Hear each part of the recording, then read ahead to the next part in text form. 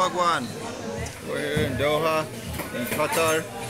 Thought I'd give you guys a little bit of a channel update. For those of you who don't know, I lost my mom very unexpectedly about 3 hours after getting to Zimbabwe. So by the end of this month, I will have been in a plane almost 110 hours going back and forth. So I had to fly back for the funeral, take care of mom, and decided to stay. You know, if you're going to go that far, you might as well stay for the holidays, right?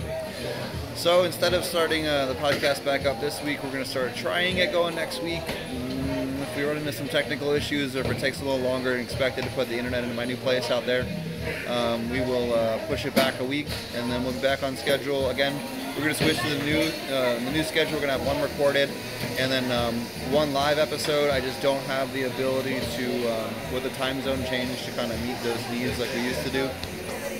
So yeah, and appreciate everybody, and look forward to getting back with the swing of things. I miss everybody. I miss the community. I appreciate everything you guys have been doing, and we'll be back again here in a week or two.